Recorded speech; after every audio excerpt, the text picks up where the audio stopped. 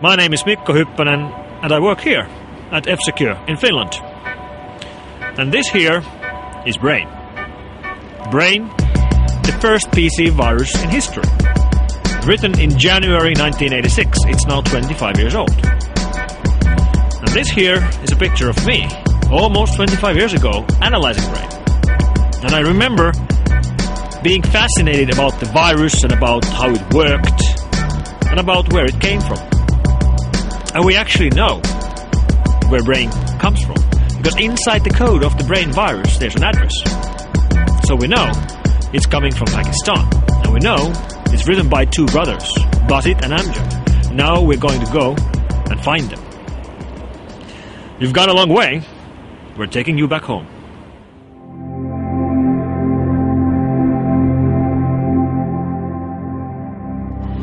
This is the way viruses used to travel. With people traveling around the world, carrying floppies with them. Floppy disks infected with viruses like Brain. And of course today, all the viruses spread over the internet.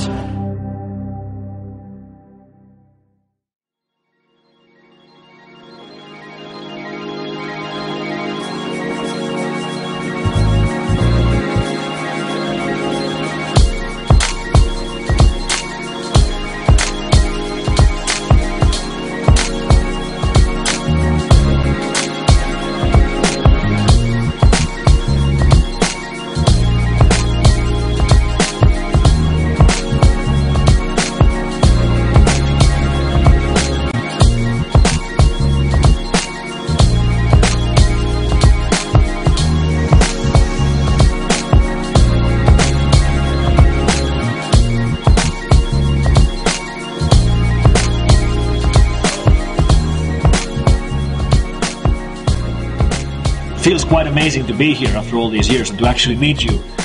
And we've collected lots of questions from people reading our blog or on Reddit or from Twitter. Questions people wanted to ask from you. So, first question. Who wrote Brain? Mr. Basit and me, we together, we finally concluded the final version of the virus. But the idea was floated way back in '84 with the help of a few other friends and my customers even, you know. Now, many sources, including Wikipedia, list that Brain was found in January 1986. But what is the real date? When exactly did you write it? The most spread out version was finalized in somewhere September 1986. Another question. Why did you write Brain? We were experimenting few things. One thing that in DOS we can have something multitasking kind of thing, and the second thing to explore the security holes of the operating system in the comparison or in the contrast of Unix or Xenix, the de facto operating system of the time and the DOS was something new. And when we explored the security issues of the DOS and realized that it is quite vulnerable to the piece of codes, piece of code we wrote back then. So that was the motivation. At the same time, to find out how the floppies and how the programs and how the software move around.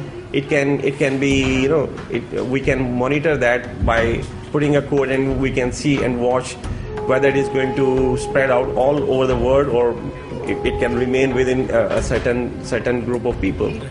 Were you aware of viruses before Brain? For example, the elk cloner virus on Apple II?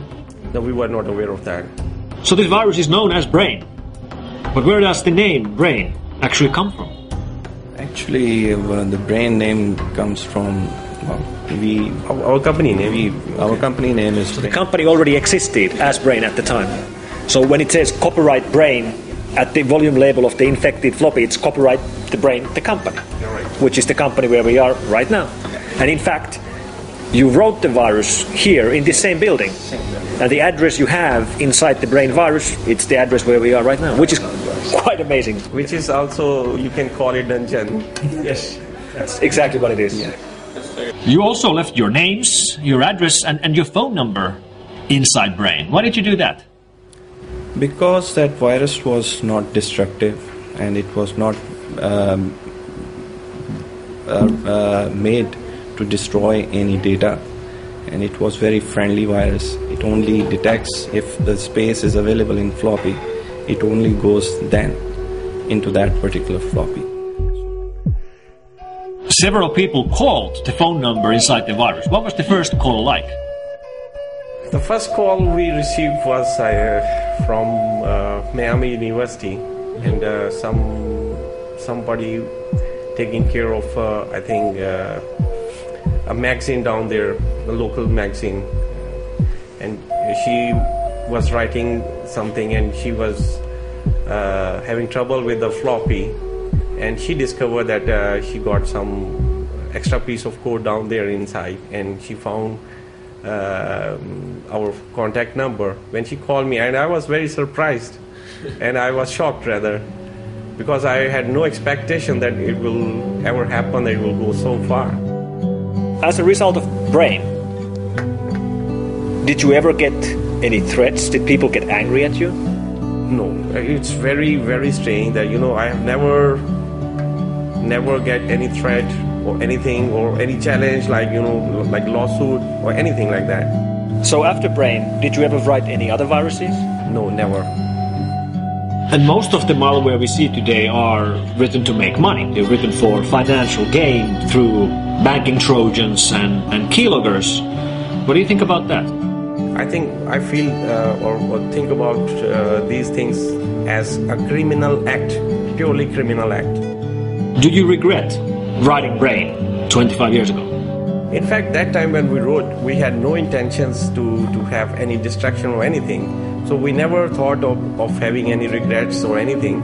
But now, today, when we see people are doing something very destructive and negative, which is not our idea at that time, and this is something new, altogether separate and a different thing.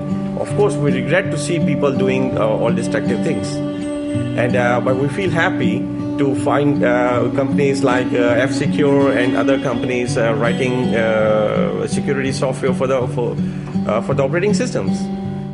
If you would not have written the first PC virus 25 years ago, do you think somebody else would have written it? I think so. I have this feeling, maybe, because if I see people are going crazy about different ideas to have to exploit the operating systems. Well, thank you very much for this interview, and I brought Brain with me. I brought it home. It's for you. Thank you very much.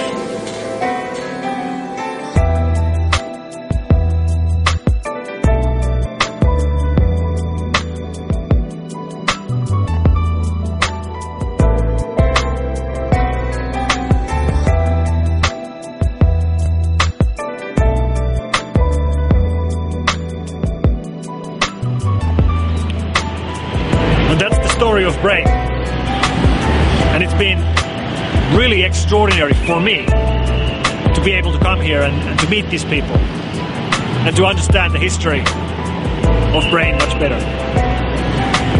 So thank you for joining me on this trip. Thank you very much.